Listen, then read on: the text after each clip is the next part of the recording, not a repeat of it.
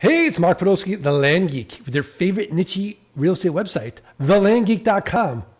How about that, Scott Todd? I can do it. No www. I think On, Go ahead. look, you took away my opening piece, so geez. On this week's Roundtable podcast, we have all the usual suspects. We've got the irascible technician, Erik Peterson. Erik, how are you? I'm good. Good to see you. We get the Zen Master, breathe in the mailing, breathe out the market. Mike, good to see you. How are you? I'm feeling pretty good today, Mark. Thanks for asking. Good to see you. We got the Nightcap OG, dude buddy, Scott Bossman. Scott, how are you? Great, Mark. Good to be here. Great. And of course, I love it when you call me Big Papa, Tate Litchfield. Tate, how are things? Doing well. Excited about today's topic. I'm excited. By the way, if you want to watch Tate work, go to landgeek.com/lots. Look over Tate's shoulder. Not only will you be a better land investor, you might even get into cycling. And last but not least, the brain, the professor, your flight school Sherpa, Scott Todd from scotttodd.net, landmodo.com. Learn anything about anything, investorninjas.com. Scott Todd, how are you? I'm great, Mark. How are you? I'm great. And I like this topic. So Tate, what are we talking about today? All right. Well, we're going to talk about whether or not our Cyber Monday, Black Friday marketing campaigns were a success or a failure, and what we learned from those email blasts that we did. So it's going to be a good topic. Lots to learn, lots to discuss. I love it. Because I know that, I think we talked about this. I know we talked about it with our coaching clients, and I'm seeing it in Basecamp that it's so important. We talk about it all year long, and then it sort of comes to this head. Like now it's here, Black Friday, Cyber Monday, and you really get to see in real time how well you kept up consistently with your email marketing. And those that kept up consistently with their email marketing, kept massaging their lists, giving them value, showing up consistently, I guarantee they got sales because their list was like, oh, I trust this person. The people that weren't consistent, they may not have had the same results. But I'd love to know, we'll start with the Zen Master.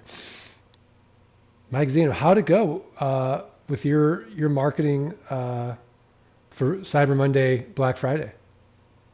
It did go well. I probably will be on the lower end of the results. We have to wait to see. I sold 2 properties, but it's 2 properties. So we have a couple other properties that are people are looking at right now as well. But I think, to me, one of the big, and we've talked about this a lot, is that there's a lot of noise going on over that weekend. We're getting hit pretty much left and right on our emails, right? So I think, what helped initially to sell the second property was resending the blast out several times, because I think you just got to fight through the noise. There seems to be a lot of noise going on. I mean, everybody, it's not just land, right? Everybody's looking to unload on those Friday, Saturday, Sunday, Monday. So you got to do a lot to break through the noise.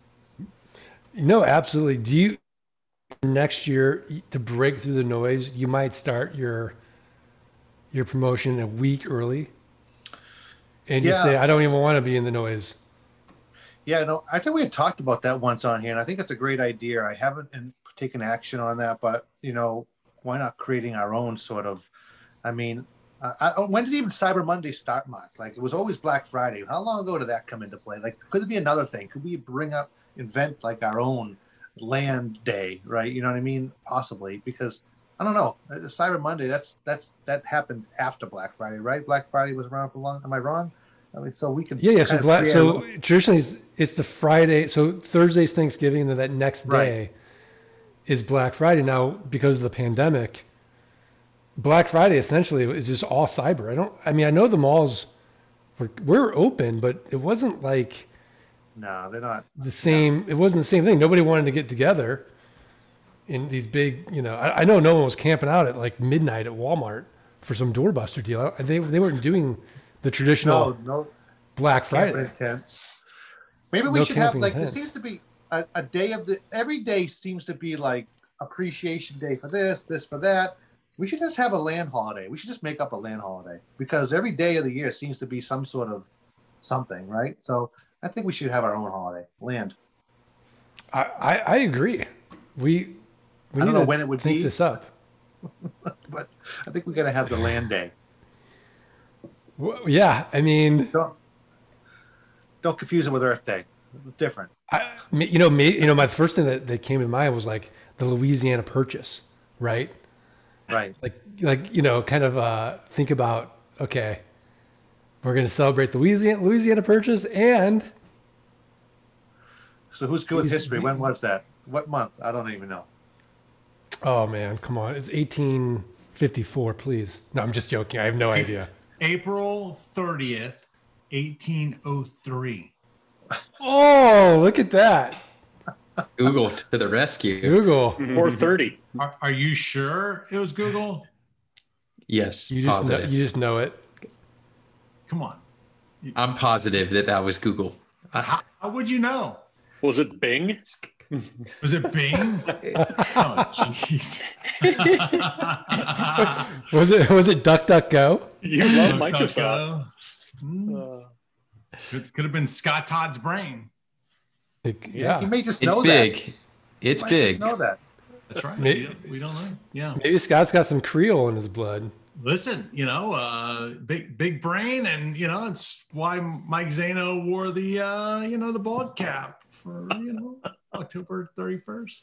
Okay, go ahead. All Louisiana right. Purchase Day. We digress. Scott Bossman, how was your Black Friday, Cyber Monday?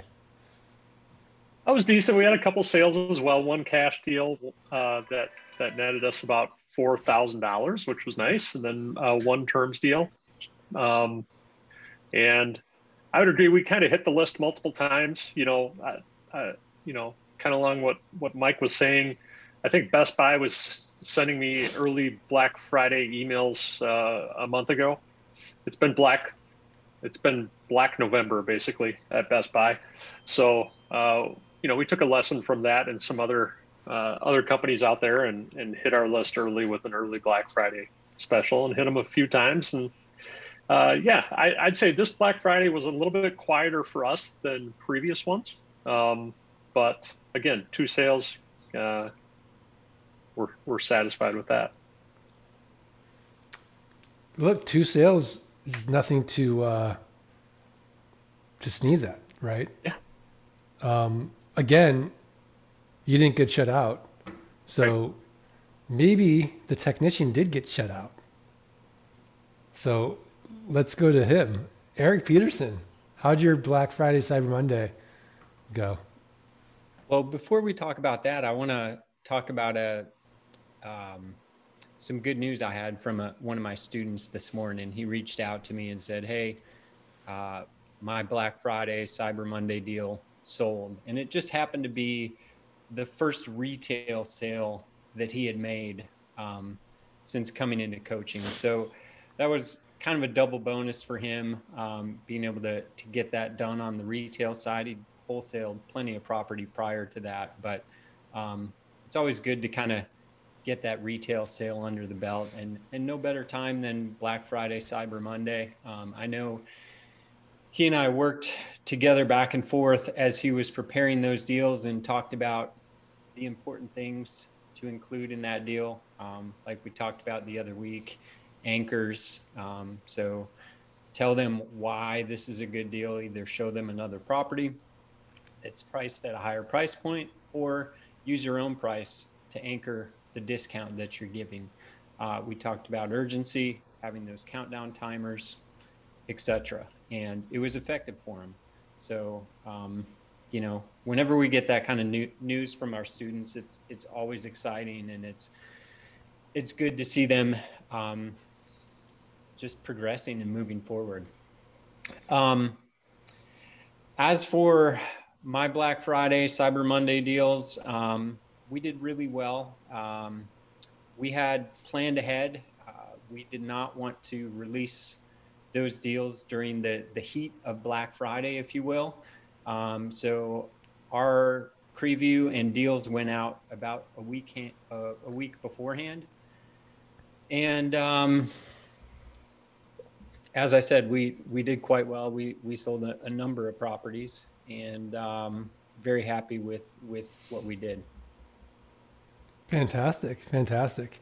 So which feels better, when you sell or when your students sell? Well, they both feel good, but in all honesty, like, I mean, when we sell property, it's just, it's another one out of the inventory, and it's kind of a normal occurrence. So it's almost better when a student sells a property. It's more exciting for me anyways. No, it absolutely is. And when you say another one, I looked at Tate, and he just, we're like, DJ Cali. Yeah. Another one. That's like just Eric in front of his computer. Another one. I'll throw that one into Geek Pay. Another one. So Tate, let's go to you. How did Cyber Monday, Black Friday go? It was good. I'll agree with Scott Bossman. It was a little bit quieter than years past. We were still able to make a few sales, but we're not complaining about that by any means. I feel like we learned a lot from this year's lack of response in some cases. I feel like my team didn't do quite a good enough job to stand out from the crowd. I feel like Target and Best Buy and Walmart and every other email provider out there probably outmarketed us. And we learned from that. We've taken some notes. We're going to make some adjustments and try to avoid getting buried next year, because Black Friday in the past has always been kind of one of those days where we sell 8, 10, 12 properties. And this year we got 3 sales, which, hey, 3 sales is 3 sales. That's a good day. But I think we have some room for improvement there. But where I failed or didn't quite exceed our goals, other people were excelling. I like Eric, I got emails from 2 different land students where they absolutely crushed it. One guy sold 5 properties. The other guy, what was it, 9, Eric? He sold? I think it was 9 or 8. Yeah. Was that Adam?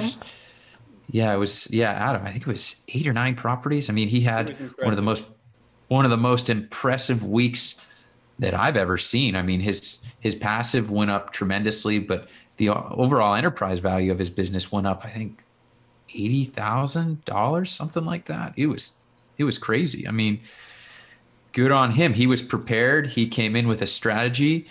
He knew what he wanted to do, and he executed on that. And he's one of those guys, Mark, that you made mention of early on, where he has been consistent with his deal of the week. He never misses a week. He shows up, even if it's the same property as the week before. He plays around with the pricing. And as a result, when his buyers got that email, they took action immediately. So good on him, man. Good on both those guys. Yeah, no, absolutely. This is what Adam wrote. I sold 8 lots in 9 days and just hit sale number 50. 4 of those were off of my Black Friday deal, 2 of which I haven't had any luck with. Bad road access. It was going to wholesale immediately after the sale ended, but I didn't have to because the guy from Hawaii bought both and just had his brother-in-law call to see what I have near the lots he bought. So possibly more sales to come from it. I added $915 to my monthly and sold over $72,000. It's not a bad week. I mean, take that into consideration, Mark. Days. $915 in new passive income over 9 days. $900. That's life-changing. And that's going to go on for years for him. Right. That's just, yeah. It really moves the needle. It just goes to show you what consistency does and execution does and how it can change your life. It's amazing. It really is. I get such a sense of pride when I see these emails come in. It's great. And like Eric, for me, it's way better than when we close a deal. It's way better now. Not that I don't like closing deals. I do. But this is way more gratifying. Well, you look like you're about to say something, Tate.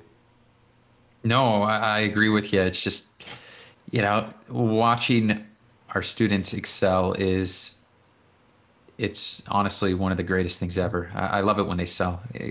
Adam had a better week than we did, and I couldn't be happier for him. There's a little bit of jealousy, but not much. I'm happy that he sold a ton of property. That's good on him. And it wasn't by chance. He worked for this, right? He built a system, and his team executed. So good on him. Exactly. And that's what's so great about it. It's not like Adam's doing all the work. He's got a full-time gig. He's on the business, not in the business. His team was the one that created all that value for him, which is even better. So he's solving not just his money problems, but his time problems as well, right? Which is fantastic. Scott Todd, how was your Black Friday, Cyber Monday? Okay, well, we sold 3 properties last week. They weren't like huge hits, and like they weren't home runs. They were singles. They were sales. I added about $400 or $500 to passive income over that time period. So, how do you judge success? I mean, it all depends. That's the way, right? Like success is relative. But I did something different this year. So not only did I offer property on Black Friday, Cyber Monday, should I share this little secret that I did? Of course. I mean, it doesn't hurt. All right, here we go. I also went to my buyers and I made them a deal. Listen, for every dollar extra that you pay in today through this event, I'll bump it up by 20%. So my cash collection was through the roof. Like from my existing buyers, I collected $10,000 in cash. Okay.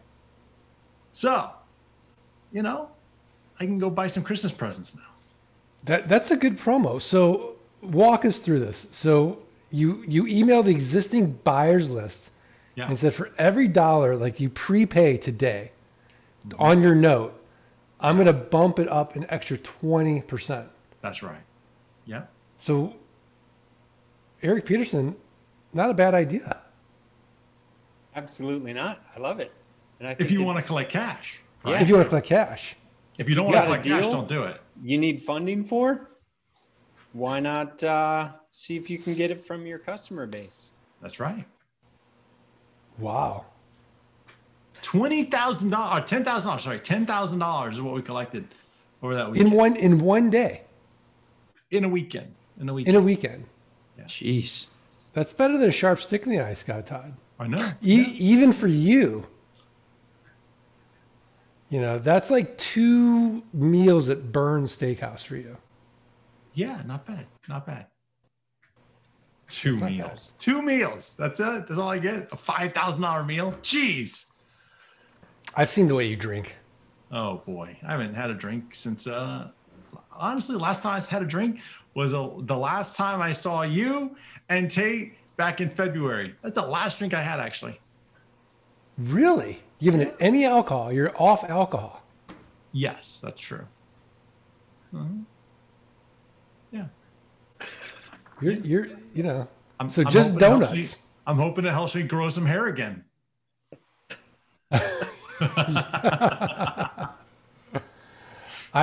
I will say though, it's for sleep, it's like the best thing is not to drink.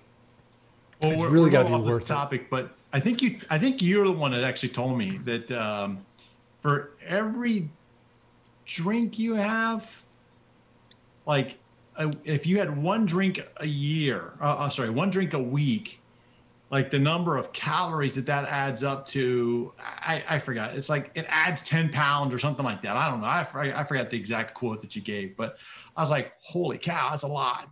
So I'd rather eat Cheez-Its than drink. Yeah, I mean, the only time I'll drink is on nightcap now, and very little. Yeah, there you go.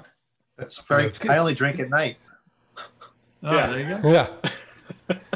it's got to be worth it. I've become such a sleep nerd now. Now I'm not drinking coffee in the morning.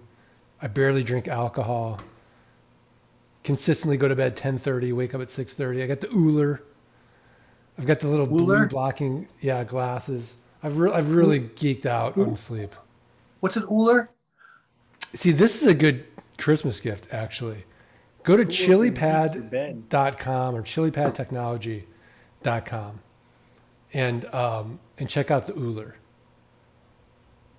So it's just cool. It keeps you cool, like 67, 68 degrees all night. What if I don't like that temperature, but my wife does? So you have two zones, right? So you can get one, or two, and then she has her zone, you have your zone. But what's nice is I don't even wake up now with an alarm. It just naturally heats up. I have a schedule, and my body heats up, and I just naturally wake up, and it's great. Solid sleep. So, I don't know how we got off this topic, Scott Todd. We're talking about Cyber Monday, Black Friday, and all your cash deals, which is great. So, Tate, are you going to implement that? Do you like that strategy? Yeah, I like it. I think if you need cash, that's a home run right there. Erik Peterson? Absolutely. Like I said, you're looking to fund a deal. I think it's the perfect solution to go out to your existing customers and bring in some extra cash that you didn't have access to otherwise. Mike Zaino, what do you think? I'm surprised you gave that away. That's pretty high level stuff right there. I really like it. And I just typed in the Chili Technology. So they have Cyber Week sale, and a pop-up comes up and says their Cyber Monday is extended. So they got some good marketing going on there. Yeah. Now you got to compare them. There's another one out there. I think it's 8-0. They've got a mattress, but they also have a pad. They just came out with a pad. So you might want to see. I forgot what. But they're like the two companies. Something? Sleep 8. Yeah. Tim Ferriss is promoting this one. So there you go. Scott Bossman, what do you think of Scott Todd's strategy? Oh, I like it. That's Scott Todd. He's always bringing new stuff. I love it. Yeah. So if you're listening to this podcast, that's like a $10,000 tip right there. Yeah. Which I don't know. I mean, Scott Todd, is that our tip of the week? I actually have a better tip. Well, I shouldn't say better. I have a tip of the week too, so we could use that one too. All right. So tip of the week, I just want to give a little shout out to our sponsor, which is Flight School. Learn how the next 16 weeks can literally transform your life. Start building your passive income machine with Scott Todd as your Flight School Sherpa. He's done it thousands of times. Go up that mountain of land investing quickly, safely, efficiently. The tuition ain't going to cost you nothing, because you're going to make it back 180 days or less, guaranteed. Just show us your work. Schedule a call with the Zen Master, the Nightcap OG.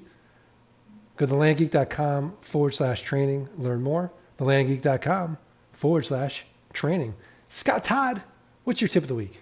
All right, Mark. I always say that I will take payment any which way I can, right? Like, it doesn't matter to me. I'll take it. If I can figure out to take gold, I'll take gold. If I can figure out how to do, I don't know, whatever, I'll figure it out. But, right now, Bitcoin is blowing up. And of course, I wouldn't mind taking payment in Bitcoin either, which is kind of easy to do for someone who's on Bitcoin. But what if I didn't want to hold on to the Bitcoin? What if I just wanted to convert it to cash? Check out this tip. Check out nash.io/payment. And I just gave it to you in the chat too. nash.io/payments. And what they will do is they will basically allow someone to pay you with a Nash link that will convert it from Bitcoin right to cash for you and make it super simple. So it's an easy way of taking Bitcoin or crypto, not just Bitcoin, any type of crypto for your payments. Wow, we should integrate this into GeekPay. Do they have an API? I think they do. Yeah. Let's see. Developers. This is a great, yeah. Look at this. Exchange APIs. Yeah. There you go. And I love it's it. free of transaction fees. Go figure that one. And it's free transaction fees. I would take Bitcoin. I just want Bitcoin. We could do a whole roundtable on Bitcoin. Yeah. Do you have to convert it? The economics of it. They convert it automatically. Oh, so there's no option. What if you didn't want to convert it? I don't know. Then just tell people, give people your like your QR code or your wallet or whatever, and let them deposit the money. Wow. Erik Peterson, you're almost like a Bitcoin millionaire. Is he like the twin brothers? Like the Winklevoss twins, No, yeah. There's the Winklevoss twins, Erik Peterson, and That's is it. Paul Tudor Jones. Where was the Bitcoin when we had that boot camp discussion about buying it, and where is it now? Had we taken action at that moment? Do you know where it was at that time? That was a while ago. Yeah, it I was. think it was like 4,000 or 6,000 then. And where is it now? It's like just under 20. 20. Yeah. I think it was closer to 6 when we had that discussion. Yeah. But again, if you're listening to this, we're not giving any financial advice. I just want to give a disclaimer. Right. Our advice is buy land. Right. It's the only asset that lasts. We don't know about the long-term viability of Bitcoin. There's a lot of risks with it. I think the biggest risk is going to be governmental risk. But the technology is pretty solid, and the supply demand of it is what is really compelling about it. There's a fixed supply, and a lot of smart money is going into it. Again, this is not any type of financial advice for Bitcoin. I thought this was a really fun and valuable podcast to talk about. Hopefully people are getting value out of it. If you are, please let us know. All you have to do is subscribe, rate, review the podcast. Send a screenshot of that review to support@thelandgeek.com. We're going to send you the $97 wholesaling course, How to Double Your Money, 30 days or less for free. Just email us, support@thelandgeek.com, the screenshot of that review. All right, guys, are we good? We're good, All Mark. right. We're Let's good. do this. 1, 2, 3. Let Let freedom Freedom ring. Ooh, that was bad. I don't know. I feel like we shouldn't even do any bonus content now. We just talked about Bitcoin, Burn Steakhouse. I do want to know something though. Like, Mark, why does your backdrop say annual fish fry? It must be some Star Wars thing. You guys see that? I see it July right there. 27th. Annual fish fry. Annual fish fry, July 27th. It does say that. What? It's very, very faint. Yeah. Annual fish fry. Does this one have anything on there? I That one still says- not watched The Mandalorian, Scott Bossman. That one says Oh. www dot is not needed. I think. You better catch up, Mark, because there are a lot of spoilers all over the place. You got to catch up. Oh, okay. I'll definitely catch up. I think this one says short Microsoft stock. No, that's not what it Because says. That's The not surface what is it going says. down. No, I don't see that. Don't see that at all. Instead of coal in your stocking for the naughty list, you could just give them a surface. I knew that was coming. And on that note, Well, see everybody later. Why would you want to do that, man? Like the surface is the greatest. Here we go again. Let's just rehash 2020. Let's go to the raid. Let's pull out the razors, the surface, and That's Jeez. next. That's next week. We're gonna rehash all of 2020. Next week roundtable. It's gonna be epic. I'm very excited Yeah. for it. Stay tuned, everybody. Land Geek Nation. Thanks, everybody. See you guys.